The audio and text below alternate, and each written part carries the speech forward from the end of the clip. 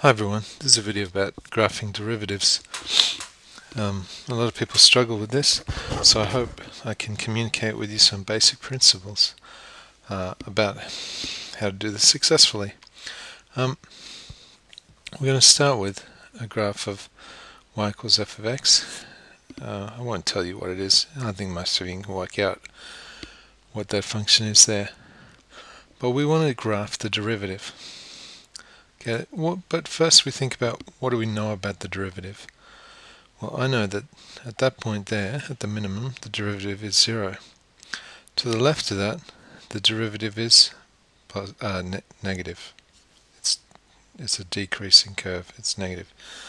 To the right of it, it's positive.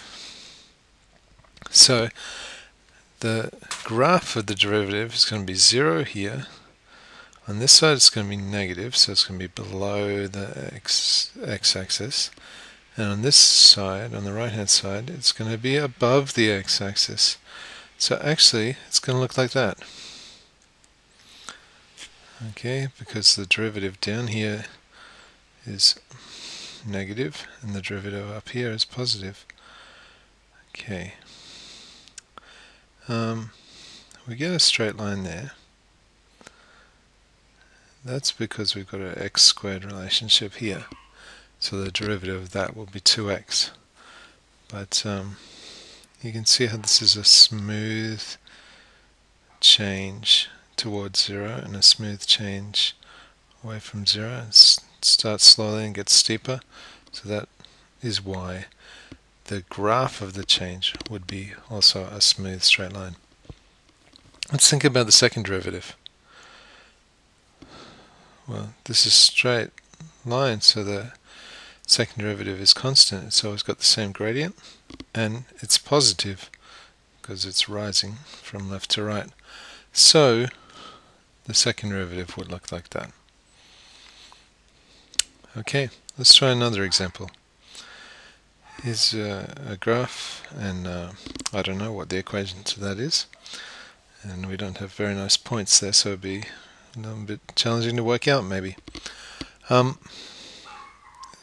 let's write down what we do know. At those 2 points, at the maximum, the local maximum and the local minimum, the derivative is 0.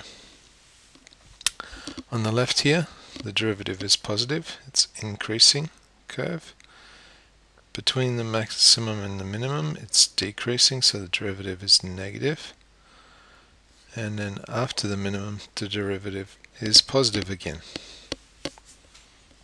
So we've got to think about how to draw that, and we know that our derivative would look like this, because at these 2 points the derivative is 0. On the left here, the derivative is positive. In the middle, the derivative is negative. And then the right, the derivative is positive again. These 2 lines might help you. Okay?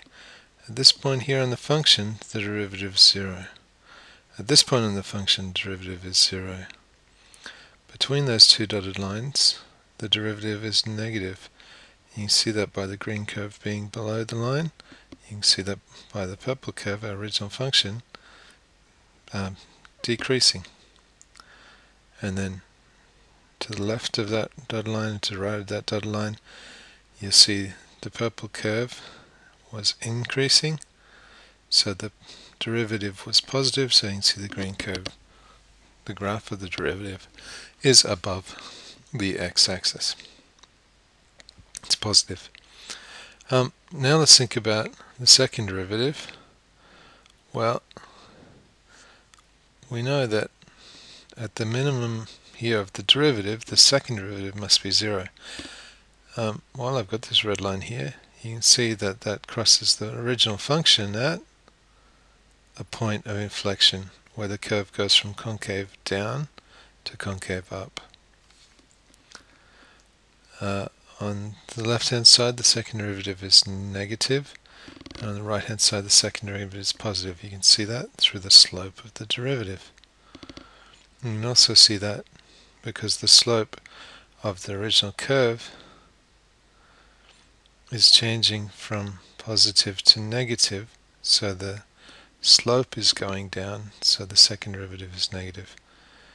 On this side, the slope's going from negative to positive, so the slope is increasing, so the second derivative is positive. And that's what it'll look like. Okay, you've got your important points there, where you've got your zeros, but you've also got your important point here, where the second derivative equals 0.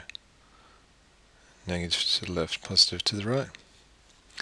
One last example, and I've drawn everything already here. Purple is our original function. It has a maximum, a local minimum there, local maximum there, local minimum there. And you can see at each of those places we have the green, the derivative, equals 0. In between those we have a negative slope, so it's a negative derivative, a positive slope, so your derivative graph is above the x-axis. In between here we've got a negative slope, so we've got a negative derivative, so the green graph's below the x-axis. And here on the right we've got an increasing slope, so our derivative's above the x-axis.